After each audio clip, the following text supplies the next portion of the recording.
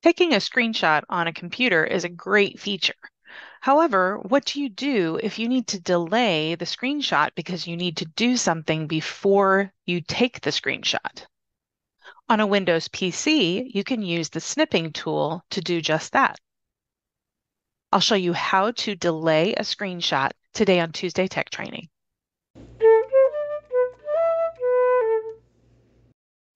Hi, welcome to Tuesday Tech Training. I'm Jennifer Stewart. I'm the owner of Gateway Productivity, and I'm a tech and productivity trainer. Today, I'll teach you how to delay a screenshot on a Windows PC. The first thing you need to know is that the tool to delay a screenshot is called the snipping tool in Windows. And it's also what you would use regardless to take a screenshot, the Windows snipping tool. Whether you have Windows 10 or Windows 11, you should have the snipping tool built into your computer, and all you have to do is search for it. If you need an overview of the Windows snipping tool, I did a video for that, and so you can search for it or you can click the link above me now. The delay feature in the Windows snipping tool is very similar to if you've ever done a delay on your phone camera or a regular camera. It's that option to give yourself 5, 10, 15 seconds before the picture is taken. For the Windows snipping tool, I believe it's 3, 5, and 10 seconds that you can allow. An instance where I use this is when I need to do a screenshot of some instructions that I'm giving and I need to go to a menu. The menu will only show up when I'm not in another program. So I need that screenshot to be delayed so I can go into the program, click the menu, and then the screenshot can be taken. Now let's see how you can do this in the Windows snipping tool. First of all, you'll need to access the snipping tool. If you've never used it before, you can go to the search on your taskbar, which is this bar at the bottom. Mine is a little icon. Yours may be a big white box, and you can type in snipping tool. That will bring you to this icon right here, and you can click on it. And this is what the snipping tool looks like. Again, you can look at that overview video if you need more information. You'll want to pay attention to the last time that you did a snip if you've used this before, whether it's on video or camera, but you can do a delay for either option.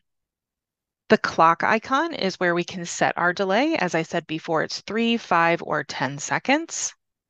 What I would recommend is have the program up that you're going to be doing the snip of, or do as much as you can in advance of doing the snip. And that way you give yourself plenty of time because you don't have to worry about waiting for a program to load. So I'll do that now. I'm going to do a snip in Microsoft Excel. So I'm going to open my Microsoft Excel first. And that's loading on my other machine. And so now I have my Excel ready to go. And I will be doing a snip of the merge and center options.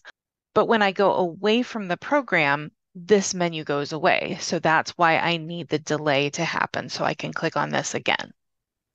Are you learning something new from this video and you'd like to see more videos? If so, click the subscribe link that's below this video. Once you do that, you'll see a bell icon.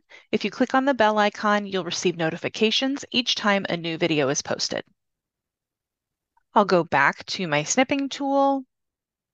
I will choose my delay. I'll choose the 3-second delay because it won't take me long to switch back over to Excel and click on my menu. Once I've chosen that, it will show here with the little 3 so you can see that you're in a delayed snip. And once you click New, the delay begins. So we'll click New. And now I can come into Excel. And you can see I didn't get to it fast enough, so I need to give myself 5 seconds. So I'm going to stop the snip, and then I'm going to come back to the snipping tool, and I'm going to try again. This time I'll switch to 5 seconds, so I have plenty of time.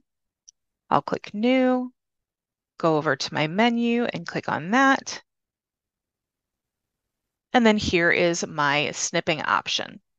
And as we talk about in the overview video, you can do a rectangle, you can do a freeform, you can do the entire window, or you can do all of your screen. And that would include, if you have multiple screens, it would have all of both screens. In this case, I want to do a rectangle. So I will choose that, and then I will create my rectangle around what I want the screenshot to be. Once I let go, that goes directly into my snipping tool, and I can come back over here to see what I created. One thing you want to watch for is the next time you get into your snipping tool, it will keep the delay that you had previously. So if you don't want that, you'll need to switch it back. And then if you use the shortcut to get into the snipping tool, which is the Windows key, Shift, and S as in Sam, if you use that, it will also default to what you did previously. So just be aware that if you have a delay on there, the delay will remain. As you can see, the delay on the snipping tool is very helpful if you need to create instructions that show screenshots of the different things that you're doing, the different menus you're going to.